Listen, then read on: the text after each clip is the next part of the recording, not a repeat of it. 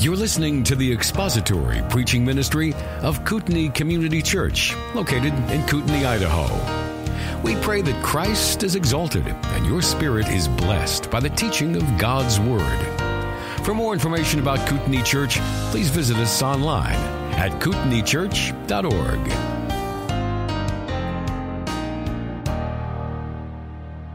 In the last few Sundays for our morning worship service, we've been going through Luke chapter 2, and we're going to be back in that passage again here this evening.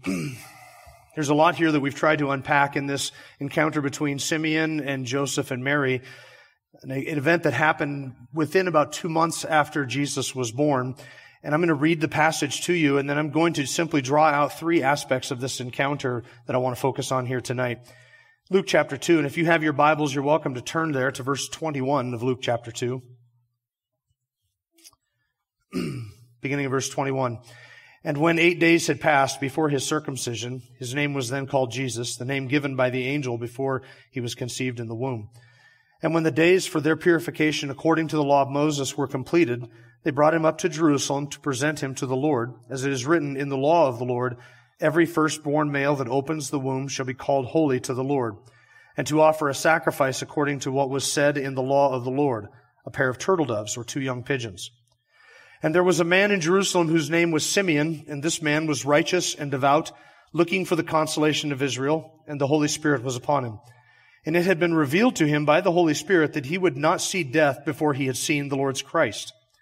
And he came in the Spirit into the temple when the parents brought in the child Jesus to carry out for him the custom of the law. Then he took him into his arms and blessed God and said, Now, Lord, you are releasing your bondservant to depart in peace according to your word. For my eyes have seen your salvation, which you have prepared in the presence of all peoples, a light of revelation to the Gentiles and the glory of your people Israel. And his father and mother were amazed at the things which were being said about him.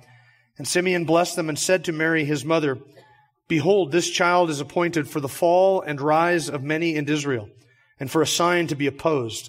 And a sword will pierce even your own soul, to the end that the thoughts from many hearts may be revealed.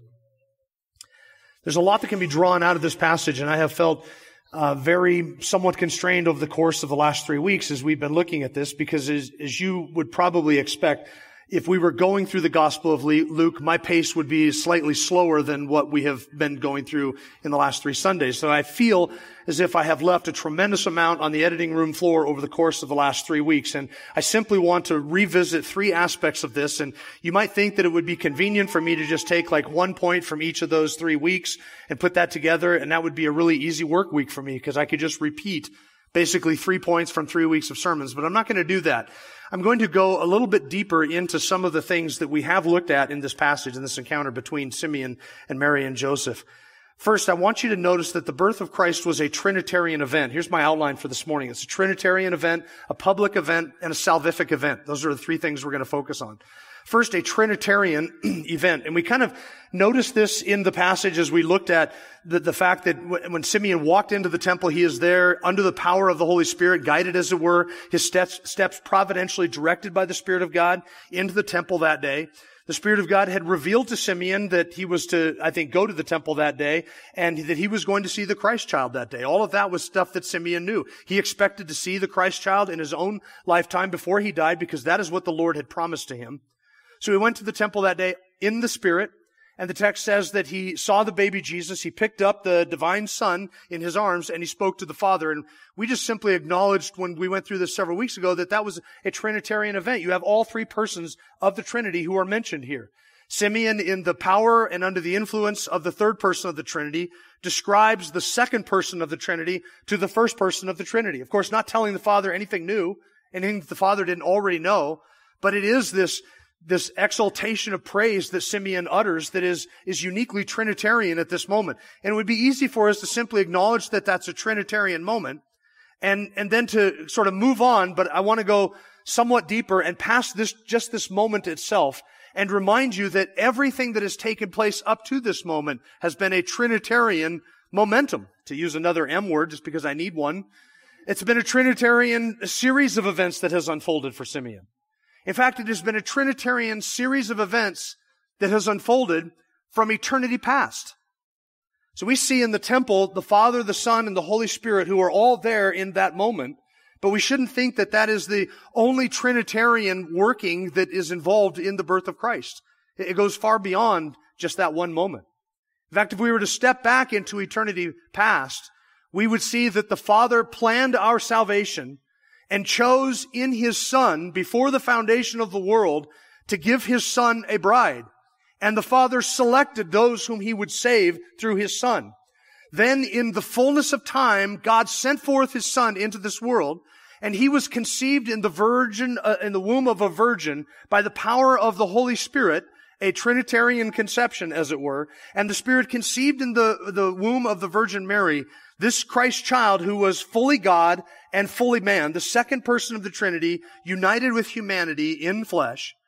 And then the Son of God was born through that. So we have the Father planning our salvation, the Son coming to do what the Father sent Him to do, which is to take upon Himself human flesh, and then to live a perfect life and to die in our stead. And the Holy Spirit is accomplishing that through the conception in the womb of the Virgin Mary. All of that is it's Trinitarian from eternity past all the way through to our eventual glorification. The Trinity was involved in the planning of our salvation, the procuring of our salvation, and the effecting of our salvation in the person of the Spirit when He causes us to be born again to a living hope through the resurrection of Jesus Christ from the dead. All of it is a Trinitarian work. So it's not just that the Spirit conceived in the Virgin Mary a human child that was also God in human flesh, because it's the second person of the Trinity. And by the way, He didn't begin to exist at that moment. He existed from eternity past. He took upon Himself human flesh without ever ceasing to be God, without giving up any of His divine essence, without giving up any of His divine qualities or His divine attributes at all. He became a man, and He lived among us as a perfect man. It's all a Trinitarian work. Salvation's planning, its purposing, its unfolding, its intentionality, all of it is the work of the Trinity from first to last. It's not just this moment when all three persons of the Trinity happen to show up and, hey, isn't this neat? We're all in the same place at the same time. We're all in the temple, and this is kind of cool. No, that's not it at all. This entire thing has been planned from eternity past. So that we see in Christ doing the will of the Father, 1 John 4:14, we have seen and testify that the Father has sent the Son to be the Savior of the world. And the Son came in obedience to the Father, willfully and willingly. John 14:24, Jesus said, "He who does not love me does not keep my words, and the word which you hear is not mine, but the Father's who sent me." The Father was sent by the Son. Jesus said, "I've come down from heaven not to do my own will, but the will of Him who sent me." And the Son came to do the Father's will, and that was to save those whom the Father had chosen. It was to save those whom the Father had given to the Son. In eternity past, the Father gave to the Son a love gift, a group of people that was to be the Son's bride, and the Son's role was to come into this world and to die for His bride, the church, so that He might take away her sin and cleanse her with the washing of the water and the Word, and purify her and make for Himself a spotless bride in all of her glory to present to Himself. And the Spirit of God does that work of perfecting and purifying that bride so that she may be presented to the Son, to the glory of the Father who chose that bride and gave that bride to the Son. See, all of that it's all Trinitarian work. We didn't get into any of that in Luke chapter 2. The Son lived a perfect life and fulfilled the law entirely so that he could live that life on behalf of His bride, so that all of her sin would be credited to Him and all of His righteousness might be given to her. That bride, of course, is the church. That is all those who believe. We are the bride of Christ if you have believed upon Jesus Christ. Jesus said, "For this reason the Father loves me, because I lay down my life so that I may take it again. No one has taken it from me, but I lay it down on my own initiative. I have authority to lay it down, and I have authority to take it up again. This commandment I received from my Father." The three persons of the Trinity are in complete harmony as to the work of salvation. The Son came to do the will of the Father, and the Spirit affects the will of the Father in drawing people to the Son. All three persons of the Trinity are involved in our salvation, the planning of it, the procuring of it, and the effecting of it. And it is a Trinitarian work from first to last, all to the glory of our triune God. The Trinity plans our salvation together, each person doing his role for the glory of our triune God, and He accomplishes it perfectly. The birth of Christ was a Trinitarian event. Second, it was a public event. Simeon says in our passage, "My eyes have seen your salvation, which you have prepared in the presence of all the peoples." And we talked about how this was not something done in a corner. It was done publicly. It was done out in front of everybody. And though it was in Bethlehem, and though the birth was not attended by crowds and nations and dignitaries from every land, it was public in the sense that for centuries God had been planning this salvation and this event, and he had been telling people where it would happen and when it would happen and what type of person to look for. And he had announced all of that through the prophets and written it all down and put it out there and published it to the nations. It was open and available for anybody who would come who had eyes to see and ears to hear. It was a public event. And the event was told to us not just who he would be, the type of person he would be, but the very lineage of the Messiah was given to us publicly for generations, for hundreds of years before the Messiah was ever born. In fact, it goes all the way back to the garden, when in the garden man fell, and the Lord said to Adam and Eve, and to the woman specifically, that a seed of the woman would come and he would crush the serpent's head, and the serpent would bruise his heel. That was in one of the songs that we sung earlier. And all we could tell about the Messiah from that promise of a messianic deliverer was that the Messiah would be a male. That's it. That's it. Well, that kind of narrows down our options, doesn't it? To roughly half of humanity. At least we know at that point something that we should be looking for. But then later on, God would narrow that down through one of 8 people on an ark. It would come through one of them. Okay, so we know then that the Savior has to come from the line of Noah. And later on, we would find out that it comes through the line of Shem when God chose Abraham. We think, okay, now we've narrowed it down. We've come not just from half of humanity, but when God made a covenant with Abraham, we've narrowed it down now to the descendant of this one man. But then this one man has 2 sons, Isaac and Ishmael. Which of those 2 sons is the Messiah going to come through? Well, God narrowed it down by choosing Isaac, the son of promise, and not Ishmael. Okay, well, that helps us out, right? Now we have eliminated a whole third of humanity basically with that choice. But Isaac had 2 sons, Jacob and Esau. Which of those 2 would be the one through whom the Messiah would come? Well, God chose Jacob. He said, Jacob I loved and Esau I've hated. Okay, that helps us out tremendously then, doesn't it? Now we've narrowed it down from Abraham through Isaac to Jacob. But Jacob, that dog had 12 sons. 12 sons. Now, which of those 12 sons? You get to the end of the book of Genesis, and we've narrowed down to 1, the tribe of Judah. So now we have eliminated 11/12 of Abraham's descendants, and we've got just the tribe of Judah. 1,000 years later, it would be narrowed down even further to one particular descendant, David. He would be the one through whom the son would come. Of all of David's children, Solomon would be the one through whom the son would come. See how God, for hundreds of years, for centuries, he announced it. He said, here's coming through this line. Watch. I'm narrowing it down. As we move through history, God narrows out the people so that we can know exactly. It has to be a descendant of David. That narrows it down. David had a lot of children, and David's children had a lot of children. And still the line of David was a big lineage. It was a big line, but that helps us out considerably, doesn't it? But then God later on would say, not only would it be from the tribe of David, but it would be in the city of David in Bethlehem. And then through the prophet Daniel, God would predict the timing of the Messiah's birth. Not the exact year, not the exact date, but certainly the season.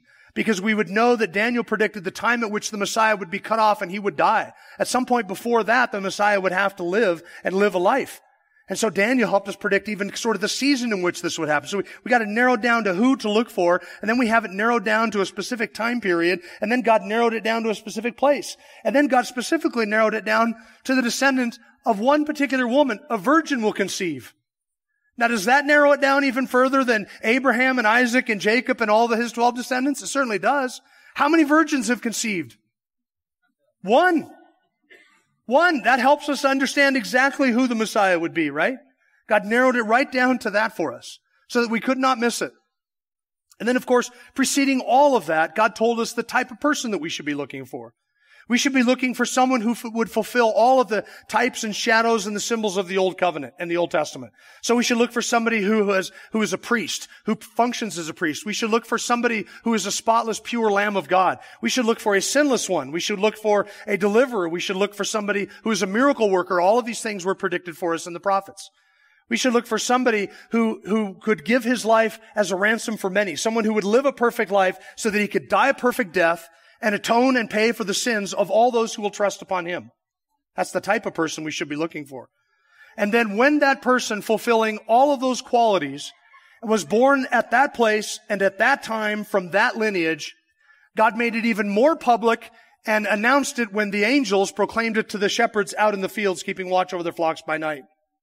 And the shepherds went in and they saw it, and the angelic host surrounded it, and an angel announced it to Elizabeth, and an angel announced it to Mary, and an angel announced it to Joseph. And they could have told anybody that they wanted, and probably told a lot of people when the whole controversy surrounding Joseph and Mary got going because they were not married, and yet she was pregnant. And they would have told everybody about this angelic visitor, at least probably everybody that was close to them. So God made it very public. None of this was done in a corner. God came into the world and He announced it beforehand for hundreds of years. Then He recorded the events for us, and He recorded the implications of those events for us. He wrote it down, and now it has been published to the entire world, so that if you deny this or reject this or turn away from this or remain unbelieving in this great salvation, you have no one to blame but yourself. Because the eternal God has been announcing this for centuries. It's not just a Trinitarian event and a public event, but it is also a salvific event. Simeon says, "My eyes have seen your salvation." This is a salvation that came to Jews and to Gentiles. The salvation that is brought by Christ at His first coming, it is salvation that was His primary reason for coming here. It's not His only reason, but it was His primary reason. And this is what the angels announced when they said to Joseph, she will bear a son, and you will name him Jesus, for He will save His people from their sins. In Luke chapter 2, when the angel appeared to them, He said, "Do not be afraid. Behold, I bring you good news of great joy, for will be for all the people. For today in the city of David there has been born for you a Savior who is Christ the Lord." That was the announcement to the angels. It is salvation that is in view. He is a Savior because He alone has done what is necessary to save His people from their sins. What was necessary to save His people from their sins? What did we need? We needed a Savior. Why? Because we're wicked, depraved, rotten sinners. That's why. That's the short answer to it. We needed a Savior because that was our most fundamental, our most pressing, our most eternal, our most basic need was salvation. We didn't need a politician. We didn't need a legislator. We didn't need a judge. We didn't need a reformer. We didn't need a national deliverer. We didn't need a salesman. We didn't need any of that. What we needed was somebody to save us from our sins. In His first coming, that is the reason He came. Galatians 4, verses 4 and 5. "The fullness of time came. God sent forth His Son, born of a woman, born under the law, so that He might redeem those who were under the law, and that we might receive the adoption as sons." He was born under the law so that He might redeem those who are under the law. To be under the law was to be under the curse of the law. Because we were under the law and we're obligated to obey the law, and guess what? We have violated the law. And this is what demonstrates that we are sinners. Because we have lied, we have stolen, we have blasphemed God's name, we've taken His name in vain. We've worshipped other gods. We've not honored our parents. We've slandered. We've been abusive with our speech. The thoughts of our hearts have been wicked continually, day after day. This is us in our lost condition. And God has kept an accounting of all of our deeds in our lost condition, so that He knows every sin we have ever committed, every deed we've done in darkness, every thought we've had, every motive of our heart. He knows it all. He sees it all. And it demands, it calls out, it cries out for justice. And being born under the law, we were under the curse of the law, which pronounced us guilty and demanded that we die for our sin. So what we really needed was somebody to be born under the law, to live in fulfillment of all of the demands of the law, and then to die in our stead, to die the death that we were required to die for our sin, having lived the life that the law of God required us to live for our righteousness, and He fulfilled both of those things. So that having lived a perfect life and having died a perfect death, He could offer Himself up as a Savior to us, and by repentance and faith and trust in Him, we can have our sins forgiven, we can have our sin debt erased, we can have our day in court canceled. That is what we needed. Salvation.